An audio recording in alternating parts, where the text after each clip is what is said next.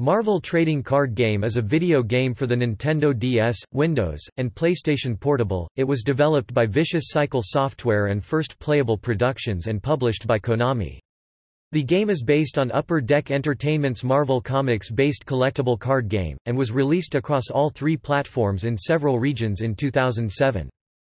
Marvel Trading Card Game is a virtual card game in which the player chooses to be either a superhero or supervillain in single-player mode.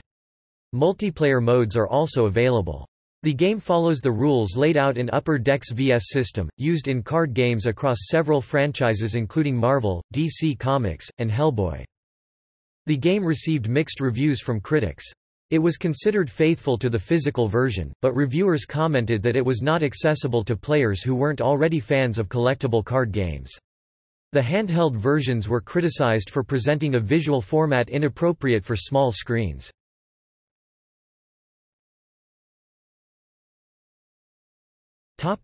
Gameplay. Marvel Trading Card Game is a collectible card game with similarities to other card games, like Magic: The Gathering. The game was designed to portray the VS system rules exactly the same as the physical version, created by baseball card manufacturer Upper Deck Entertainment. Players start each match with a pre-made deck of cards, from which they draw a number of cards to form a hand. Cards in the hand can be subsequently put into play, and each card represents a character or ability that is played against similar cards possessed by the opponent. Matches are formatted into segmented turns during which players can act. Each turn a player draws 2 cards to add to their hand, and cards in a hand can be put onto the playing field. The playing field is made of individual rows where cards can be placed. There are 6 rows for each player. Cards are played by spending resource points, which act as a form of energy. The more powerful a card is, the more resource points are required to play it. Resource points are gained by specifically assigning any card in the hand to a resource row, and only one card can be made into a resource each turn. More powerful cards, such as Magneto, require a higher available pool of resources and so can only be played in later turns in a match. Once put into play from the player's hand, a card can be used to provide a benefit to the player or to attack the opponent. Types of cards include characters, such as Onslaught and Namor. Each character has an attack and defense rating that represents how much damage they can inflict and sustain. Other cards include locations and equipment, which can be used to boost the statistics and abilities of characters, and plot twists, which encompass a wide range of effects, such as forcing an opponent to forfeit some of the cards in their hand.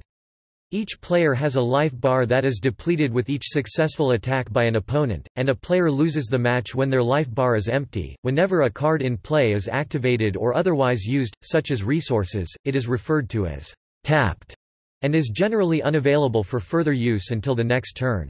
Unlike Magic, however, characters can attack and defend in the same turn, unless they are stunned in combat. Damage is calculated by adding the difference between an attacking character's attack and the defending character's defense, plus the resource cost of the card. Any damage not absorbed by a defending character is applied to the player's life total. The location of a card on the playing field can affect its statistics. In order to attack, characters further away from the opponent must possess a projectile weapon or the ability to fly, for instance. Adjacent characters with a matching team affiliation within the Marvel Universe can also reinforce one another's attack and defense, such as the Spider-Friends and X-Men. Cards activating an ability can be countered by the opponent, and these abilities and counters combine to form a chain that dictates the order in which their effects are applied.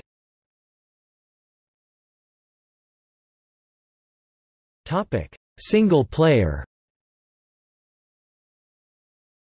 Marvel Trading Card Game's single-player mode allows the player to choose one of 2 different campaigns, one for heroes and one for villains. Both campaigns are based around the Sentinels. Each campaign contains 6 chapters, with each chapter represented by a series of card matches. The chapters are different for heroes and villains with the exception of the final chapter. Some matches have additional requirements for victory beyond reducing an opponent's health to 0. Completing missions awards the player booster packs and virtual money that can be used to purchase additional cards in the in-game card shop.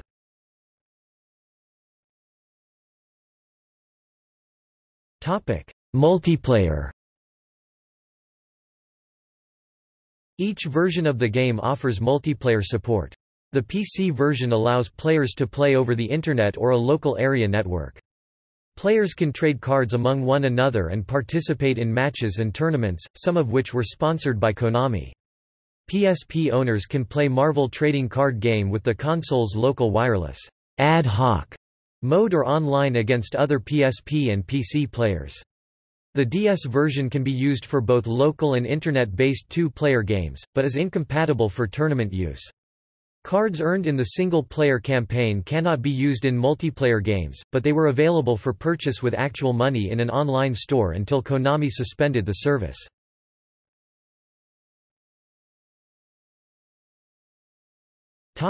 Development.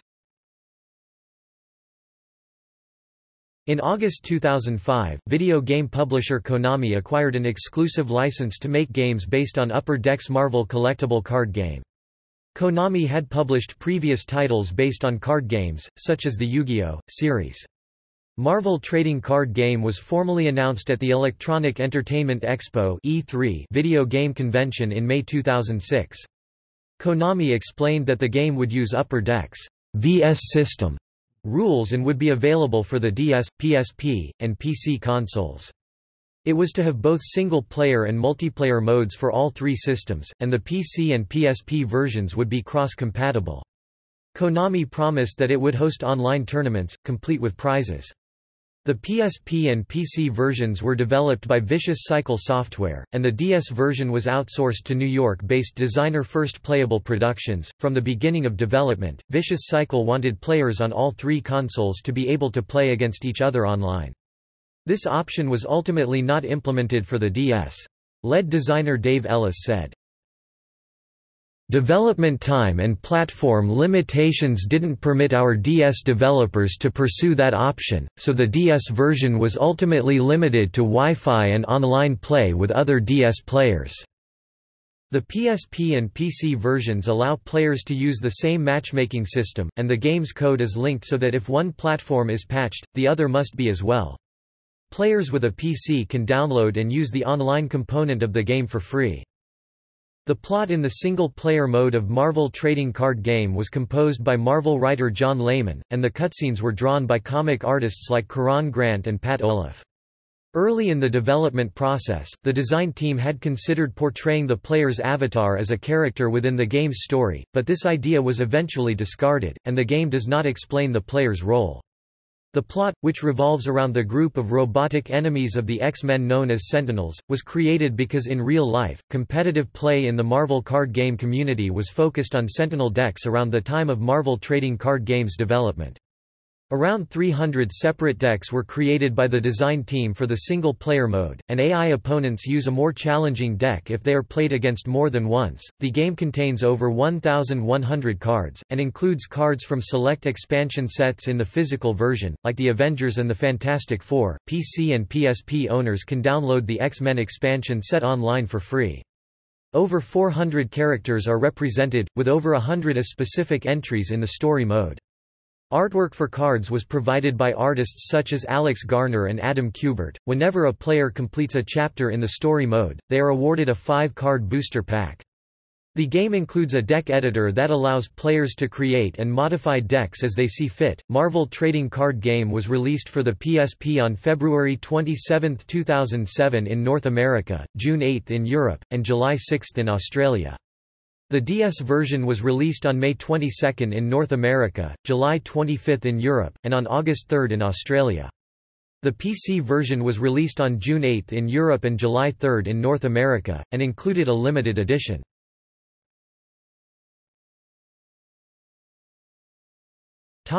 Online community.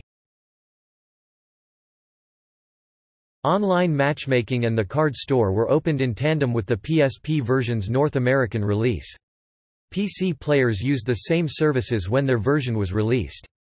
The matchmaking service, the website, store, and other online features were maintained by Agora Games, a gaming company that specializes in online communities. Konami offered players sanctioned tournaments and downloadable card packs. On March 12, 2008, Konami announced that it was closing down the website's forums and the online store. Matchmaking and online play would continue to be available to the public, but all cards would be made available for free to all accounts. As we pass our one-year anniversary, Konami has decided to transition the site to a free service. All cards in all accounts will be made available, and we will continue the service as long as there is a strong desire for it from the community.